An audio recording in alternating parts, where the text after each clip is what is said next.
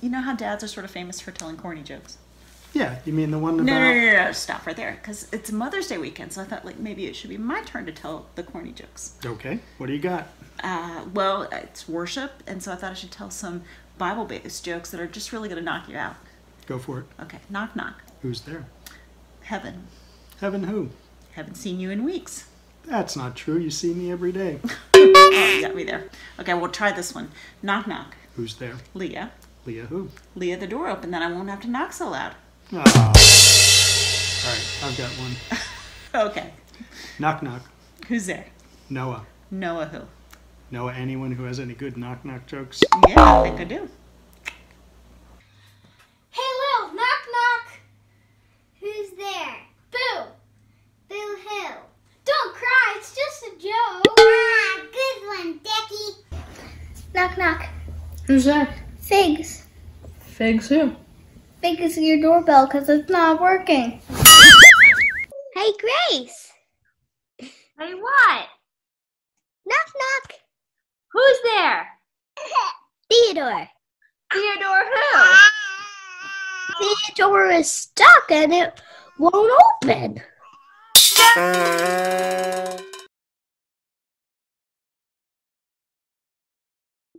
Knock, knock. Who's there? Who's there? Doris. Doris who? Doris open, come on in. Tell you. Knock, knock. Who's there? Isabel.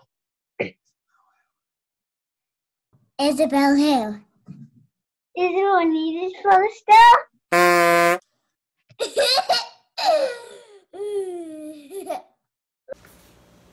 Let's pray. God, take our silly and our grateful and our worried and our tearful and open your heart to receive these things today. Embrace us with your peace. Amen.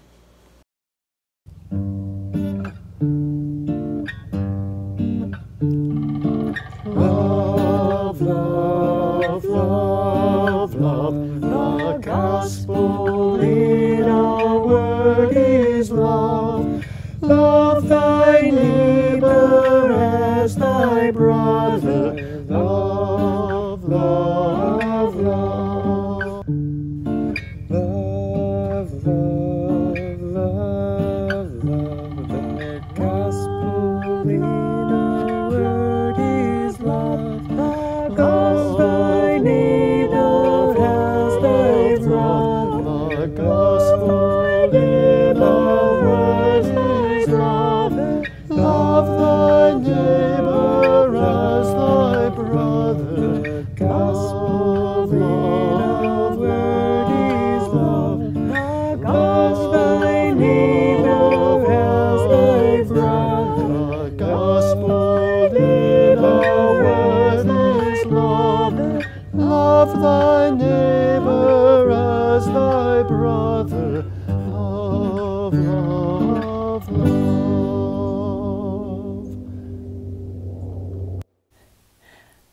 Good morning. Welcome to Worship at Grandview. It's great to be together, and one way we let one another know that we're here is by leaving comments. That's part of the delight of being together and knowing that the Spirit is moving among us. I want to tell you that one of the most thoughtful comments we've had recognizes that truth, that people really matter, recognizes that there are behind the scenes people who are part of making worship happen. So I want to give a shout out to Chad Thomas and to the mother-daughter team of Beth and Paige Wagner, who were instrumental in today's service. Now at Grandview, we don't tend to make a huge deal about Mother's Day. It's a secular commercial holiday that comes with a lot of mixed emotions for women, for non-binary people, for a whole bunch of reasons. And so we tend to celebrate God's love in more inclusive ways at Grandview all year long.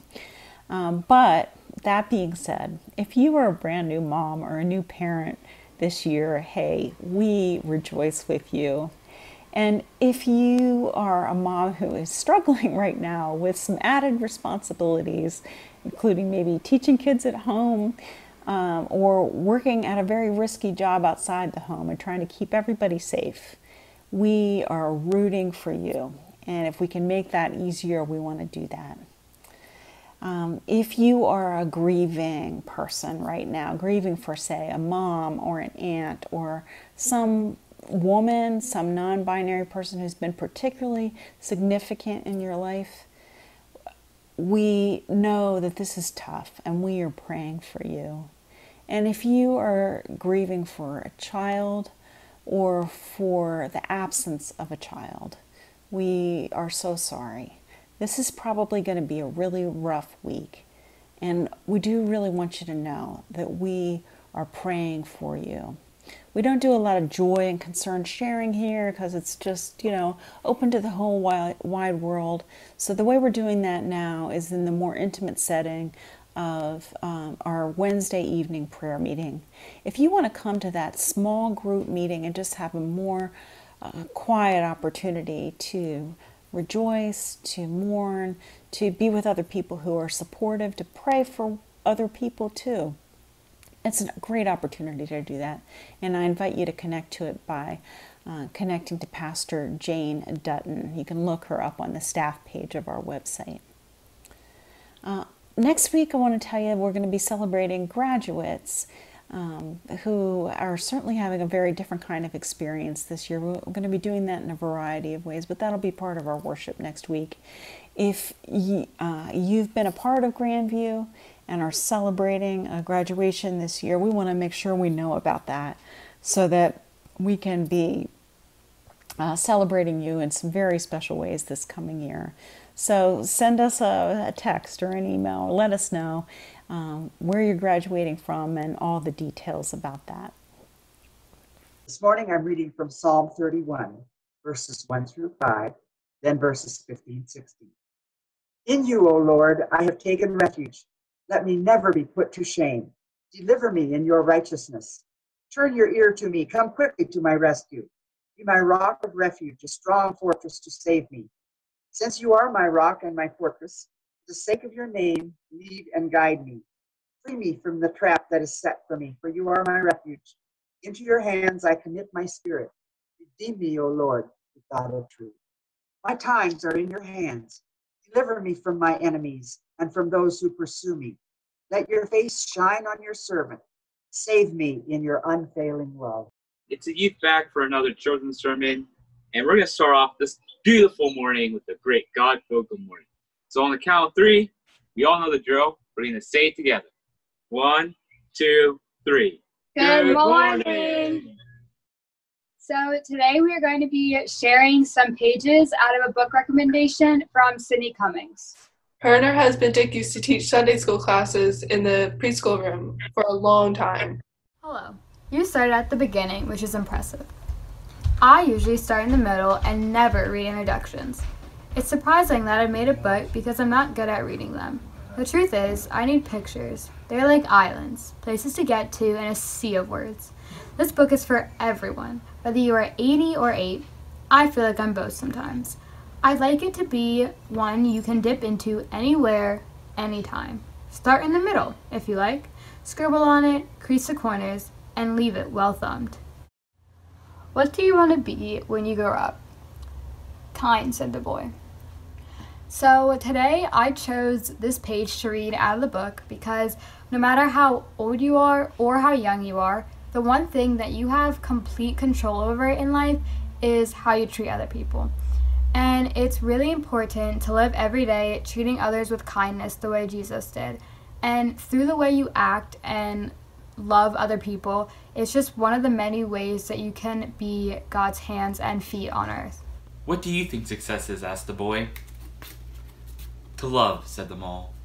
Now, while I'm on a journey to succeed, I'm either doing it to make others happy or sometimes myself happy. And when you're giving other people happiness, you're giving them love. And I think that's what success is all about. What do you think the biggest waste of time is? Comparing yourself to others, said the mole. When you compare yourself to others, you're making yourself non-unique. You're making yourself try to fit in. But that's not what Jesus wants us to do. Jesus wants us to be unique and to be different. And that's totally okay, because being different makes ourselves happy and sometimes make others around us happy. And if we can do that, that's love. Often the hardest person to forgive is yourself. We all make mistakes, and sometimes it's hard to come to terms with ourselves. But we need to be able to learn to forgive ourselves, because we aren't perfect. And even though it's hard, sometimes we just have to tell ourselves that we aren't perfect and we all make mistakes. "What's the bravest thing you've ever said?" asked the boy. "Help," said the horse. Okay, guys, I hope you all learned something from today. Now, he wants to close out in a prayer. Dear God, we thank you for this life you have given each and every single one of us. And we pray that every day you help us live a life where our actions show your love to other people. Amen. Amen.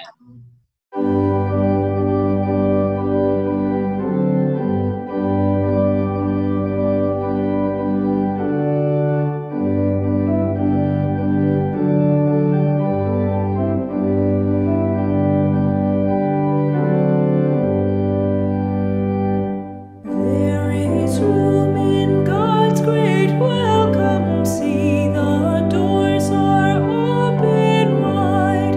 Here on earth as in God's heaven, hear the call to come inside.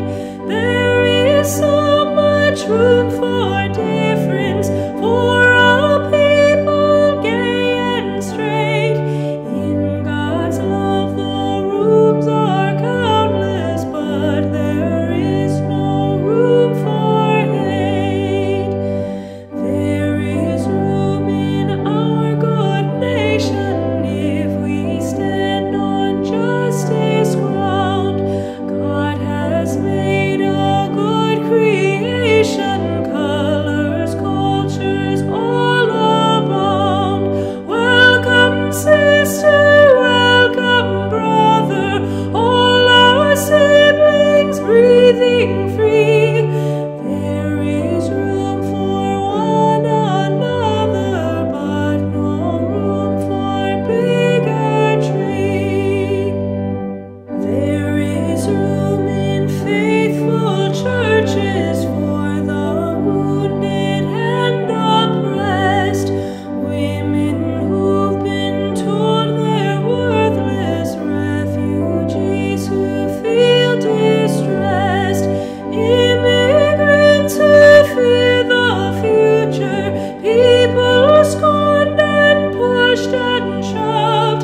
God, may we seek what you treasure. May we all make room for love. Chapter 14, verses 1 through 14. Do not let your hearts be troubled. Trust in God. Also trust in me. My Father's house are many rooms. If it were not so, I would have told you. I am going there to prepare a place for you. And if I go and prepare a place for you, I will come back and take you to be with me, that you also may be where I am. You know the way to the place where I am going. Thomas said to him, Lord, we don't know where you are going, so how can we know the way? Jesus answered, I am the way and the truth and the light. No one comes to the Father except through me. If you really knew me, you would know my Father as well. From now on, you do know him and have seen him. Philip said, Lord, show us the Father, then that will be enough for us. Jesus answered, don't you know me, Philip, even after I have been among you such a long time? Anyone who has seen me has seen the Father. How can you say, show us the Father? Don't you believe that I am in the Father and that the Father is in me? The words I say to you are not just my own. Rather, it is the Father living in me who is doing this work. Believe me when I say that I am in the Father and the Father is in me, or at least believe on the evidence of the miracles themselves. I tell you the truth. Anyone who has faith in me will do what I have been doing. He will do even greater things than these, because I am going to the Father, and I will do whatever you ask in my name, so that the Son may bring glory to the Father. You may ask me for anything in my name, and I will do it. In reading this passage from John, I'm really struck by the idea of many rooms. That's the thing that really grabbed me, the idea of many rooms. When I was growing up, I'd been taught that the better my behavior was, the better Christian I was, the larger my mansion was going to be in heaven. Or I'd have lots of jewels in my crown if I did good things here. I mean, that sounds pretty great. Well, I don't know about you, but when I think of many rooms right now and since the beginning of March, and how we are separated from one another by physical barriers, such as rooms and walls and doors and face masks and gloves and 6 feet, it actually doesn't sound all that great. And in reading this gospel lesson, and you see, we can't help but read the Bible from a particular time and space and place. So we're reading the Bible right now in the middle of a pandemic. My initial response was, the last thing I want is more rooms. I'd like to be in one room, say like a sanctuary on a Sunday morning. Now that sounds like a little bit of heaven. So I'm in the Father and the Father is in me. And if you know me, then you'll know my Father. And if you know me, then you'll do even more here than I've done. That's Jesus. So all of this Father, Jesus, disciples, it's all intertwined and it's all interconnected. The whole purpose of Jesus's mission, his bodily mission on earth, was to bring life to the world. The commentary, Feasting on the Word, says this: the life promised by Jesus to his disciples was eternal life, which is participation in the very being of God. Participation in the very nature of God is life and is eternal. So we're in it right now. We are in what's eternal. We're in connection with God, and we are participating with God now and with each other.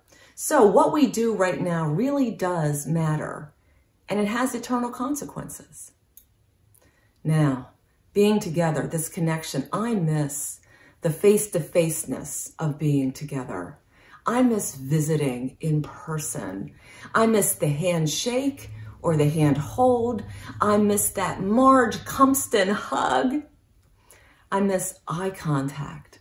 I miss smells and sounds, the kids running through the gathering space and up and over the furniture.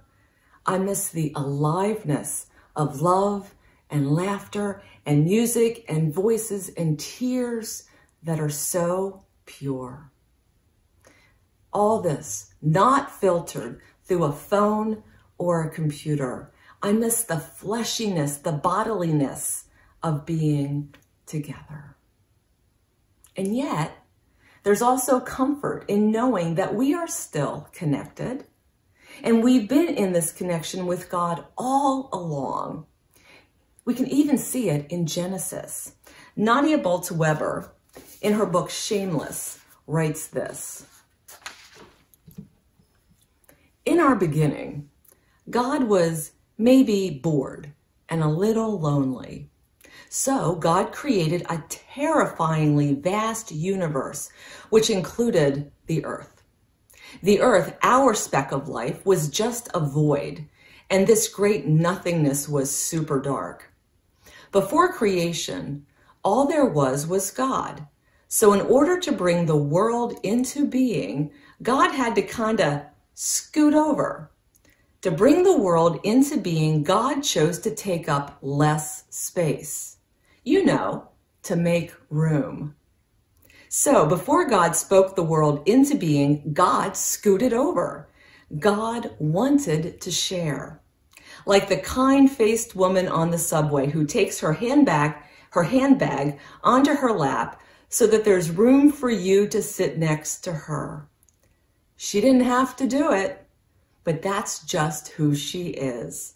The kind-faced subway lady's nature is that she makes room for others. The kind-faced subway lady moving her purse out of the way, making room, scooting over, sharing, inviting. This time that we're in right now, it actually feels a little bit like Advent, a time of preparation for birth or a rebirth, which is sort of interesting because, you know, today's Mother's Day.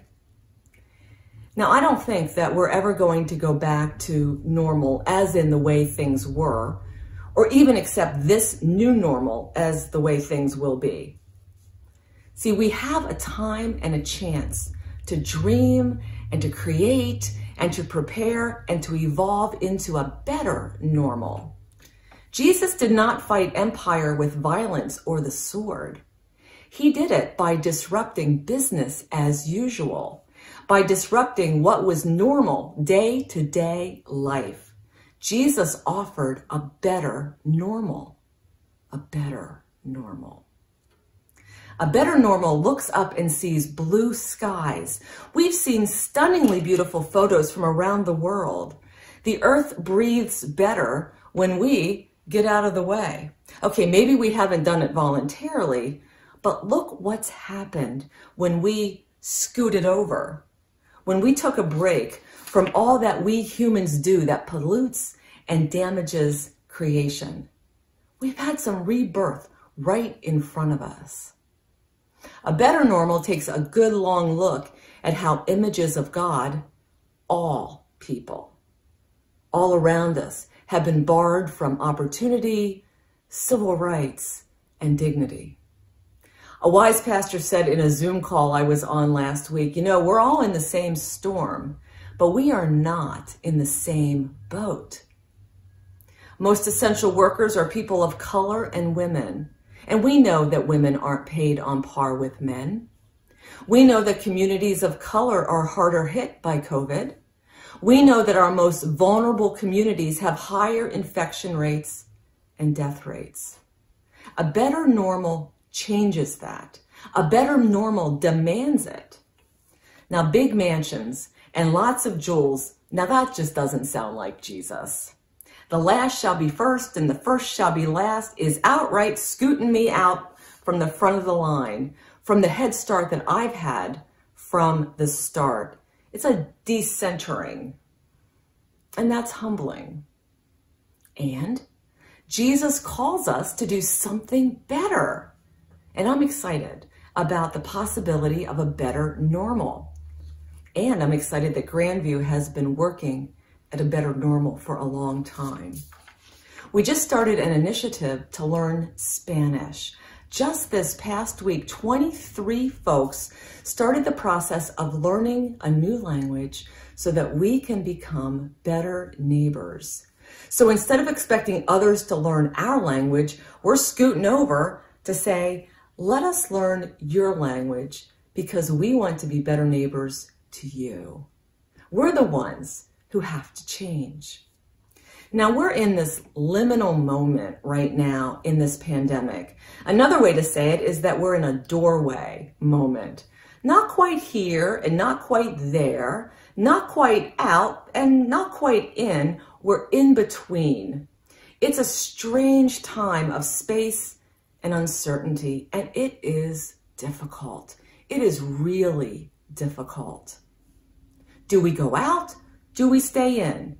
And the essential workers must be asking the same things. Do you folks stay in or do you come out?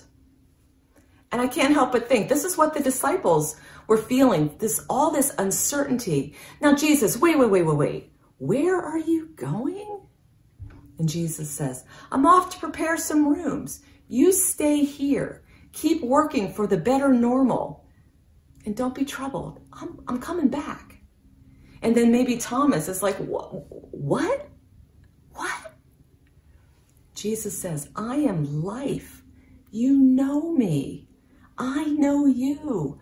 I know God and you know God. We're connected. We're together. We've been like this all along. The book from the children's message this morning, The Boy, the Mole, the Fox, and the Horse.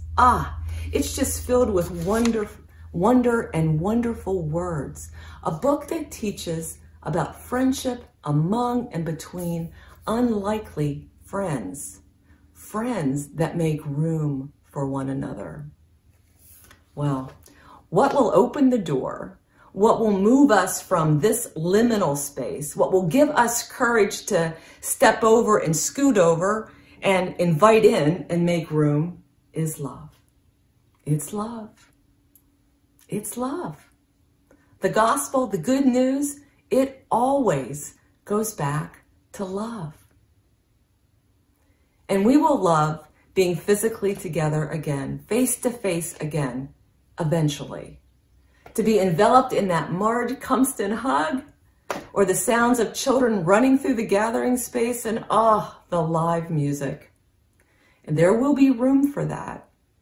And there will be room for so much more and so many more as we create and live into a better normal. Let it be so. Amen.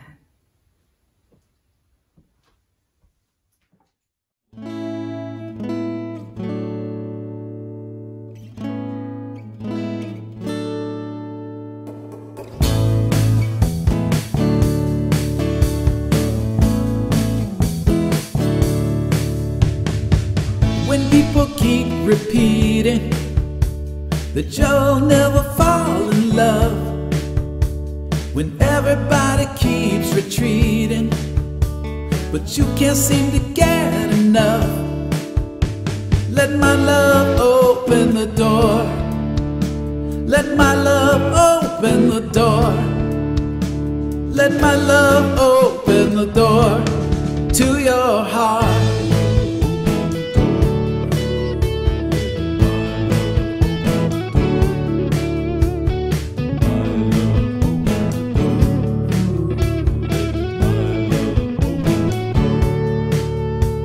When everything feels all over, when everybody seems unkind, I'll give you a four-leaf clover. Take all the worry out of your mind. Let my love open the door. Let my love open the door. Let my love open the door to your heart. I have the only key to your heart. I can stop you falling apart. Try today, you'll find this way. Come on and give me a chance to say, let my love open the door. It's all I'm living for. Release yourself from misery. There's only one thing's gonna set you free. That's my love. My love. That's my love. Yes, that's my love. When tragedy befalls you, don't let them bring you down. Love can cure your problems. You're so lucky I'm around. Let my love open the door. Let my love open the door. Let my love open the door. Let my love open the door. Let my love open the door. Let my love open the door. Let my love open the door. Let my love open the door to your heart. Let my love open the door.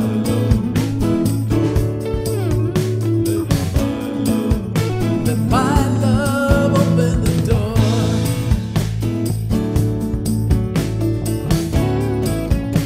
Let my love open the door.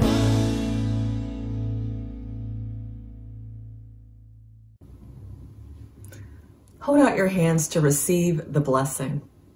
In these uncertain times, as you stand in doorways and liminal spaces, may you know and feel the love of God, of Jesus, and one another today, tomorrow, until we can meet again in person and beyond that.